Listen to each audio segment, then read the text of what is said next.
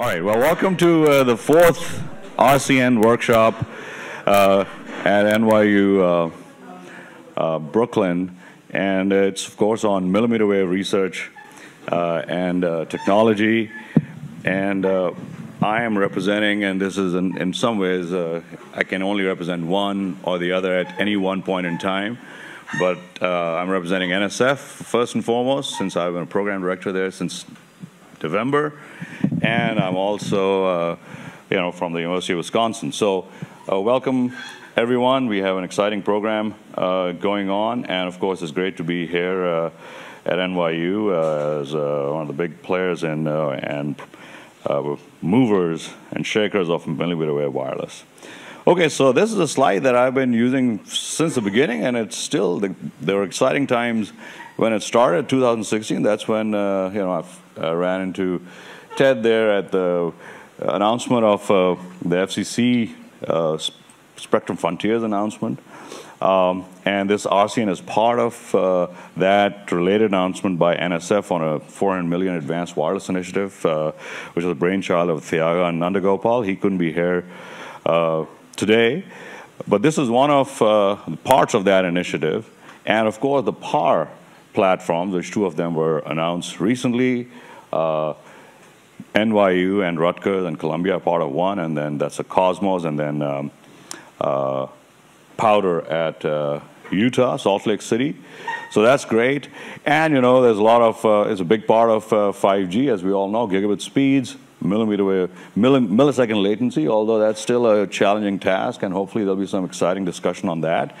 And several use cases, but the big one initially is going to be the fixed wireless. That's going to be happening, and then some people think it's the killer app for autonomous vehicles, and then eventually we'll get to small cell mobile devices too, and backhaul is already being used.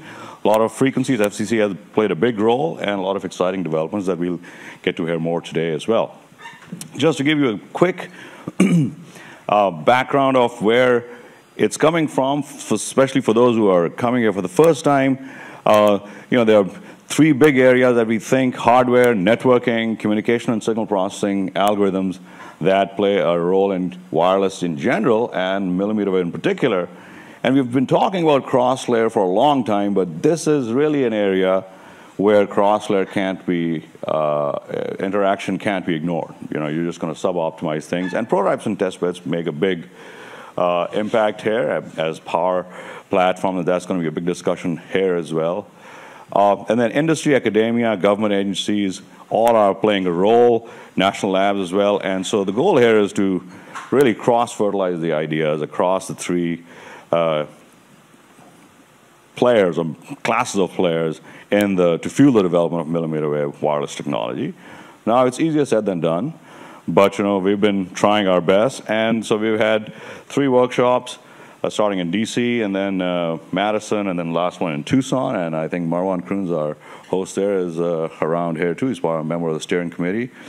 And so here's a steering committee, a whole bunch of people here. Sandeep Rangan, the local host here. He should be around here somewhere. There he is. And then Jim is not here. Ismail is here from NC State. Marwan is here. Hanglu is here. Ali injured his, not broke, luckily, injured his knee, so he can't be here. Soccer fan. And Amitava was out in Santa Clara, maybe still there. I think Ozga is here from Qualcomm. And Carlos couldn't be here. Ashwin was at 5G. He's back. And Ian has a rep here, Charlie. And Kate Remley is here from NIST. And Tommy Swenson from Chalmers is there too. So we have a good attendance. These people guide us to some extent. And here is a new NSF building. If you haven't been there, come and visit us. Send us your great ideas. Serve on panels. It's very convenient, 10-minute metro ride from Reagan. And our offices are on the 14th floor on the east wing. Okay, so some big themes that have emerged, which are going to be emphasized here too, is hardware signal processing interface, signal processing networking interface. And last time we had a very exciting discussion on the interplay with the 5G NR standards, which are coming from 3GPP, and then the Wi-Fi standards. And they're kind of evolving, decoupled, but there's some possibility for synergy, and appropriate channel models for both. And of course, this is a place where a lot of channel modeling has happened. And then really the need for test beds for research and experimentation at academia. Everyone has said they're very expensive, and the technology, the way it's going to evolve is changing. So that's an important theme that we're going to emphasize here too. And I'll say a little bit more about that. There's a breakout dedicated to that, and hopefully we'll also discuss it in the panel discussions. And the venues for new conferences, journals, I think there's activity happening here.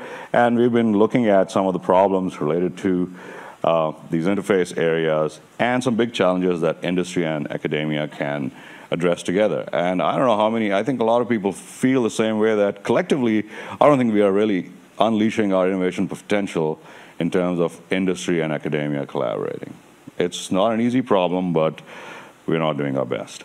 So, testbed development, as I already mentioned, I'll just put in a plug for NSF programs, which are very relevant to this. So if you are interested in building it, you know, there's MRI, Major Research Instrumentation Program, that's a little bit smaller, although it's fairly big too, which is January 1st to 22nd in 2019 is the deadline. And then the SIZE Research Infrastructure Program, the preliminary proposal on November 7th, and full proposal in January again. So don't forget the website. I'm just going to quickly go through some of the posts that I put in there we put in there over the time. So this was happening in January. They're like, oh, a lot of progress made on fixed wireless access. And then, of course, big announcement that the next iPhones will be built in Wisconsin, Foxconn. So that was happening there, which is exciting. So fixed wireless is a big deal. There was another. This is a lot of interplay on that. And then Huawei and NTT had a major milestone in Japan. And then KT, showed some additional data distribution during the Olympics. And then FC proposed auction of the 28 gigahertz spectrum. This was the power announcement. One of them, Salt Lake City and NYC. New York City get the Cosmos and Powder, as I mentioned earlier. Then the fixed home, this is going from the outside to the inside. And then this is getting towards the consumer devices. And then the 5G NR standalone standard or specification has been approved. And so that was one of the things in June. And this is one of the slides from last time that I had put in Tucson, which was one of the articles that, what Alan Gatherer runs. And they're great. The titles are, makes you pissed off or mad or what's going on. And so this was one of the articles by John Chiaffi and his team about DSL, the next generation of DSL. And I wanted to get John to come and talk in Tucson. That didn't happen, but we are very fortunate to have him here talk about these waveguide modes in DSL as a complement to the last mile. It's a great pleasure to have our first keynote speaker, Professor John Chiaffi from Stanford, and also the CEO of ASEA Incorporated. And he doesn't need any introduction. He's got his undergrad from Illinois, great school, and then he went to Stanford, almost as good. And he did his PhD, got his PhD there, and then he went to, I think, IBM for a little bit, and then he started his career at Stanford as an assistant professor in '86, I think, or somewhere around there. And then he left in '91 to form Amati Corporation, where the DSL started. And it was acquired by, I think, TI in '98. And then that was not the end of it. In 2003, he formed ASEA Incorporated, I think, if I remember correctly, to kind of really move it DSL to the next level. And he's been involved in that ever since. And he's got many, many awards, of course, and Marconi Award, Alexander Graham Bell Medal, and he's a member of the National Academy of Engineering. So without further ado, John, please take it away. Thank you for coming. Okay, Scott.